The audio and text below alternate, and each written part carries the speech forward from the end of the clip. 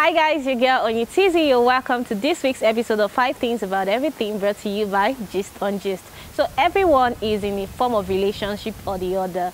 You know, nowadays relationships and love is like the key of the day. Everyone wants to get married, wants to have a happy home, wants to feel in love and be in love. But well, there are still so many things that kill modern relationships. So I'm talking about 5 things that kill modern relationships. So sit back and enjoy.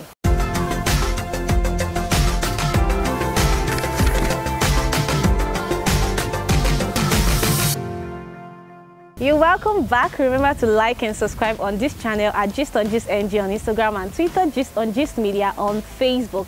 So talking about 5 things that kill modern relationships very quickly. Number 1, they start for the very wrong reasons. They start for the wrong reasons. Like when you want to go into a relationship, check out the reason why you want to be in a relationship in the first place.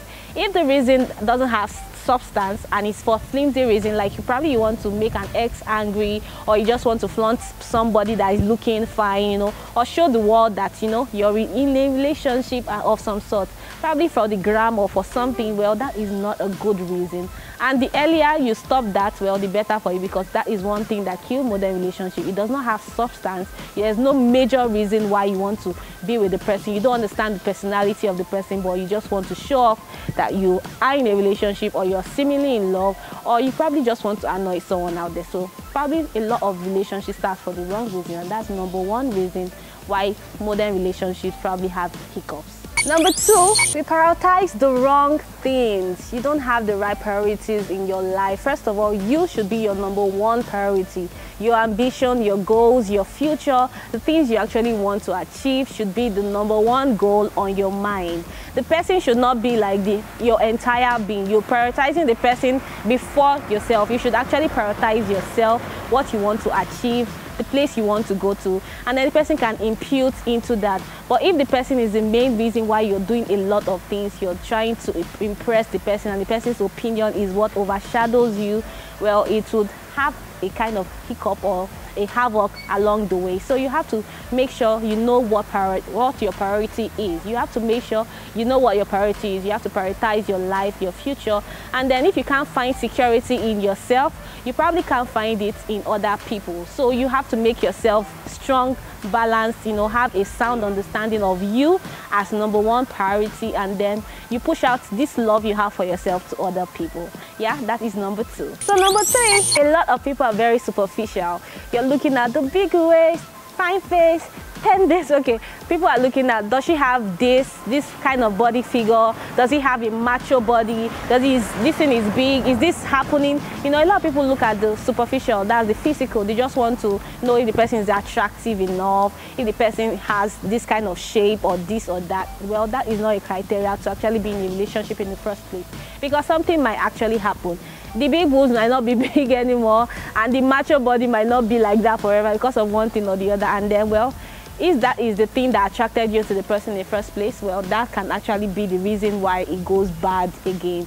So you have to look beyond that. There have to be substance way beyond the physical, you know. And a lot of times they say, if you don't have money, hide your face. You don't get money. Well, money also is a superficial thing, and should not be the entire criteria why you're being with someone. There should be deeper meanings, deeper emotions, deeper understanding of each other for you to be in a sound relationship. So look away from the superficial and focus on things that really matter, like the inner thoughts of the person. So I'll go on a quick break, and when I come back, I'll tell you the other things that kill modern relationships. So sit back and enjoy. Do you buy or sell goods abroad? Do you want to shop in the UK, US, Canada, and more? Do you want to avoid expensive traveling costs and other expenses over logistics that reduce profitability? Do you want to avoid the COVID-19 lockdown, quarantine, or restriction rules? If you like shopping abroad with ease, then this is good news for you. Freaky.com has come to take the stress and trouble off you. You can shop for anything, whether it is available online or not, on Freaky.com Order Assist. All you are required to do is copy the products online or web link and paste it on Freaky.com Order Assist, and you will receive it in the comfort of your home. You also get a VAT relief reduction of 20% of the price while the products are delivered through Freaky.com delivery network across Nigeria. Contact Freaky.com on 0809 569 8395. Freaky.com, bridging the gap by connecting Africa to the global markets.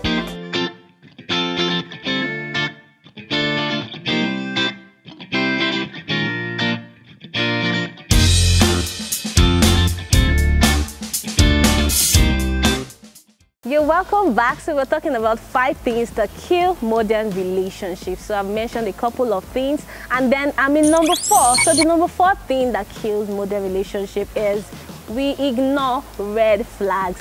Do not ignore red flags, really. Don't do that. You have to address things that you are uncomfortable with, and then you understand yourself in case you can cope with that or you can't. Well, people don't just wake up and then just change.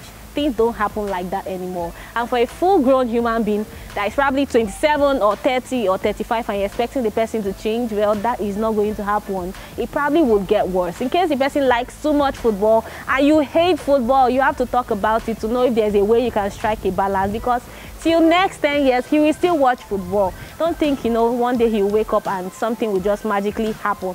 If the person has anger issues, and you too, you have anger issues, you have to sort it out at that point in time.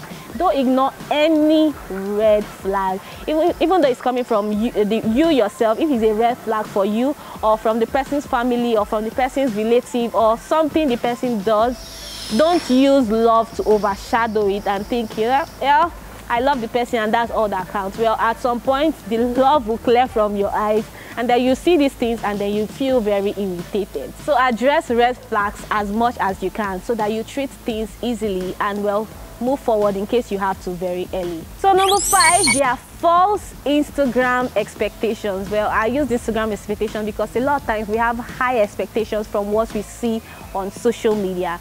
A lot of time when we see couples on social media, we're seeing perfect couples, people that look right, everything is smooth, things are not, forgetting that they have back doors. There are actually things that happen behind the scenes before they actually come and smile and snap those perfect pictures. And then you're expecting your relationship to be like that. You're expecting too much, to be in the kind of setting, to be in the kind of life.